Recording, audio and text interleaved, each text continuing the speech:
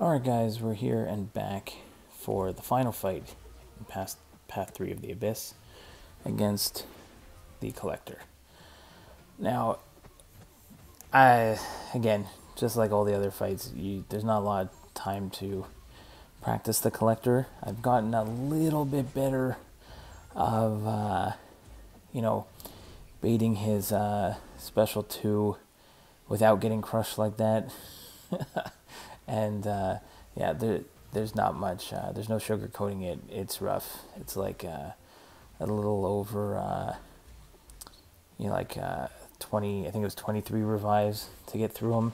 I just threw the rest of the team at him at the beginning, just to put any dent in there. But really, Aegon's just going to do all the work, because at least I can attack right into him pretty much, and with the 999 combo, and also try and pull off the, the charging the heavy and get off some big damage at the beginning of the fight if it works.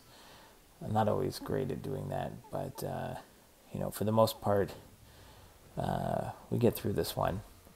Throw in as much extra damage here at the beginning as possible with the other teammates, and then it's really just an Aegon show for the rest of it.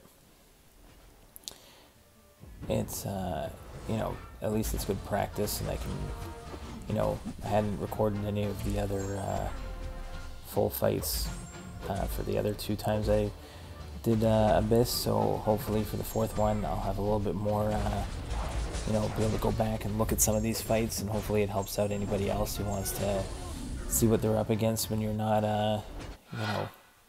the greatest player, but maybe average to above average player, and going in and what you can expect to when you finally get this far in. There's really no turning back, and you're just going to power through.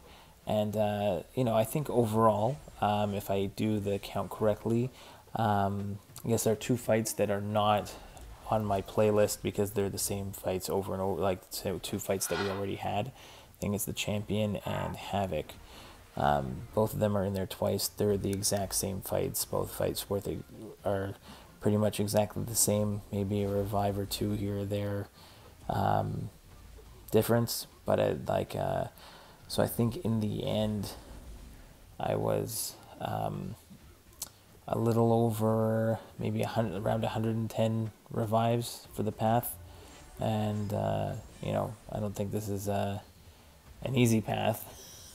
But it gives an idea of what I'll probably be looking for path 4 in terms of revive farming, and see how many I can put together, along with units, and see when we can maybe by the end of the year do another aim to do another Path of the Abyss, maybe over the maybe one time during the winter break that nobody is taking due to the current situation everybody's in.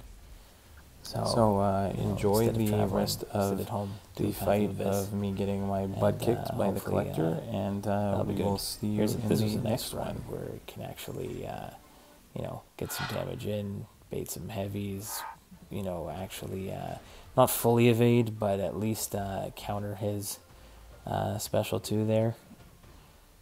So that was pretty good. So at least I got, I think the first time I did it, I couldn't even do that. So, each time you do them, you kind of improve a little bit of your game, so that by the time you get to your last couple runs, you can shave off some revives. So hopefully next time we'll aim to do it in less than 23 revives, and we'll see what we can do. So that'll be the goal, and we'll see if we can surpass that for the next one.